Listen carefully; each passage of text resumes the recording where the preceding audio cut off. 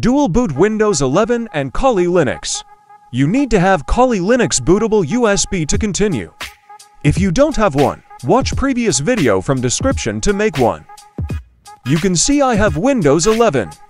Now to dual boot with Kali Linux, first step is to partition disk. For that, open Disk Manager and shrink volume from drive. I will shrink 80 GB. The formula is number of GB times 1024.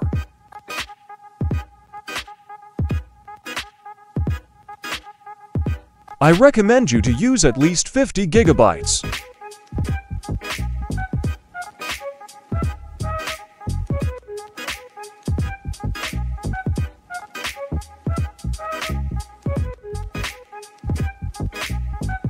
Now leave shrink space unallocated, then restart your PC.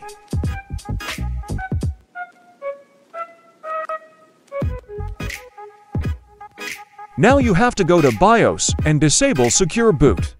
Most of the time you have to keep pressing and releasing F to key while computer boots. Disable Secure Boot in BIOS.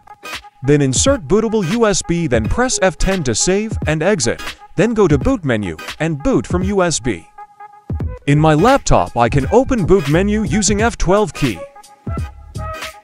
You can use Kali Linux without installing by choosing first option. But we are installing, so follow me.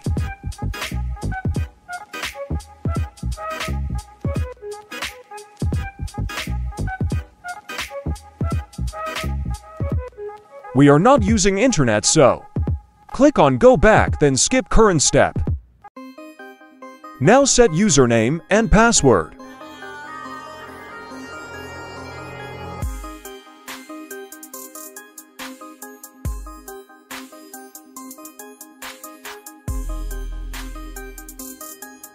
Select first option as we have free space from partition. This is the most easiest way.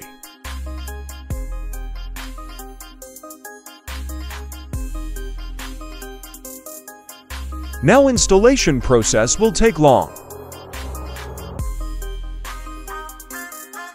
You have to skip this step as well, as we don't have internet.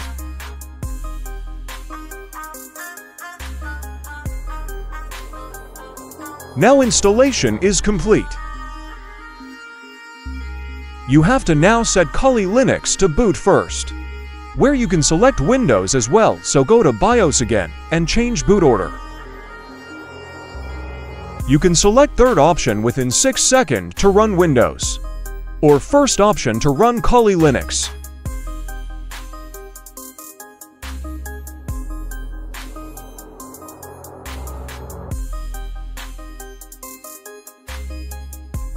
Now you are on Kali. Last step is to update and upgrade Kali. Open terminal and run following command.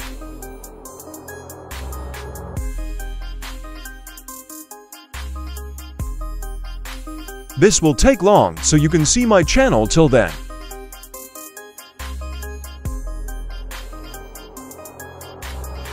Thank you for watching.